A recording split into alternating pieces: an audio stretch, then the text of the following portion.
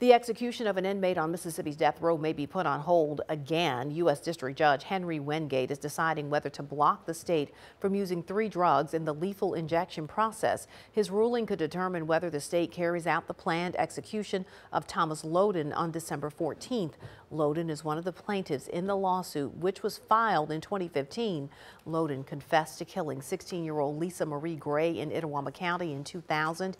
He's been on death row since 2001.